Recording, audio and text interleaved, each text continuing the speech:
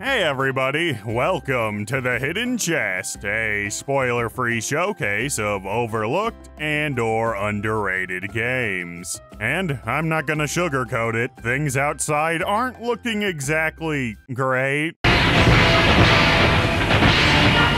Sometimes you just need a break, and luckily for us, I now get to talk about the most pleasant game I've ever played. A short hike is a simple experience, and it makes me very happy. The concept is pretty basic. You're in a big open national park, and it's Claire's family's tradition to climb to the top of the mountain there. Her phone has no reception, she has nothing better to do, so she decides to climb to the top for the first time ever. On the way, I think you'll find that this game is very good-natured, both in the fact that, dang, that's some good nature, but also in the fact that this game is very kind. Not in the saccharine fake kind of way you'll often see on Reddit and Twitter, where the word wholesome is spammed until it has no meaning and toxic positivity is a thing that actually exists. This is a completely genuine tenderness and showcase of the goodness of human nature that just makes me feel good. The writing is stellar and emanates a kind of genuine warmth that's impossible to fake. You can kinda tell that the writer here really likes people, and that's honestly kind of refreshing. Get all these Hobbesian circle jerks out of my face!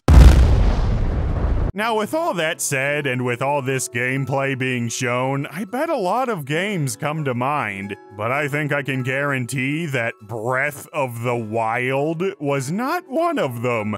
You start this game, there's some quick dialogue, and then it sets you loose into a completely open world. If you see a place, you can go there. The only thing gating you off is your access to Golden Feather-based stamina. The ultimate test of this freedom, of course, was right when the game started. Instead of following the trail you're supposed to take, I did an immediate 180 right into the ocean. And you know what happened? I found a secret island that was so immensely steep that I couldn't even hope to reach the top. So I made it my long-term goal to climb that thing. And when I reached the top, ooh, it felt good.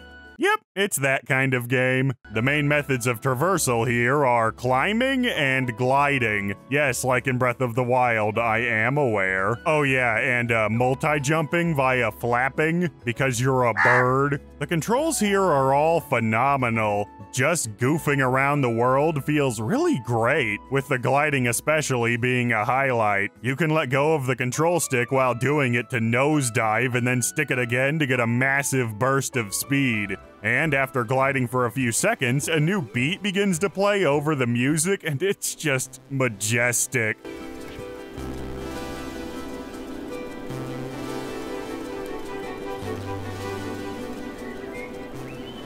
So, like I said before, the amount of climbing and flapping you can do is limited to the amount of gold feathers you have. They're the game's main collectible. You can find them practically anywhere, like by exploring, helping people, and buying them with money that you can find all over the island. The more of them you have, the higher up the mountain you can go. And considering that the controls are pretty much flawless and perfect in every way, and I love them, I am very happy to participate in this process. Whether you're racing a guy to a lighthouse, cleaning litter, fishing, or just relaxing and enjoying the views, you'll never not be having a relaxing good time with this game. And they didn't even need enemies or combat to pull it off, which is doubly impressive. Unless, of course, you count the blood sport of beach stickball to be combat, which, I mean, yeah. You know, the first thing that stuck out to me when I saw this game for the first time was the visuals, naturally. This is a style I adore, and I was kinda worried had basically become extinct. I'm not sure if it has a name, so I'll just call it pixelated low poly. This is a game that would aesthetically feel right at home on the PlayStation 1, 3DS, and especially the original DS. It reminds me the most of the Legend of Zelda titles for that thing. If Spirit Tracks was ported to modern consoles without any art style changes, a short hike is exactly what that would look like, minus the furries, of course, except for Punio. we don't talk about Bunny-O. Nowadays, ever since the end of purely portable consoles, the only games that are really keeping this art style alive are indie horror games, actually.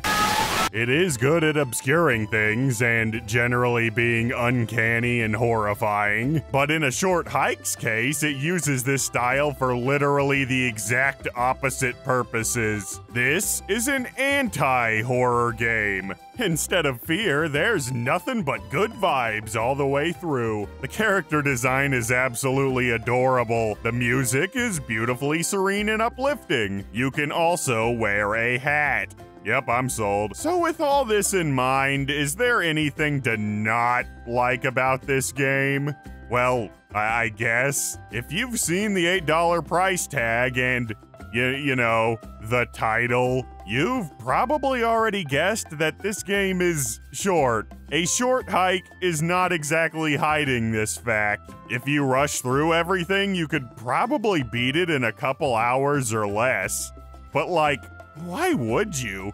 This island is densely packed with stuff to do. When it comes to fun per minute, there's basically no downtime. Heck, I enjoyed my time with this game so much that I 100% completed it. Got all 20 golden feathers, completed the fish compendium, mastered every minigame, bought every collectible, basically taking any excuse to play this game as much as possible. It's just that good. There are so many little details that put a smile on my face. So many jokes that made me laugh. Exploring the island is a joy. Even the sound design is near perfect. The feel here is out of this world. The only bad thing I can really say about it is that I wish I could play it more. If you can pick this game up, you absolutely should. It's on the PC and the Switch, and if you get it, you won't be disappointed. Unless you're looking for more of a time gobbler like an RPG or something. Man, wouldn't it be crazy if the guy behind this game was making an RPG inspired by Paper Mario, where it has the same style of writing and you befriend enemies and it looks absolutely amazing?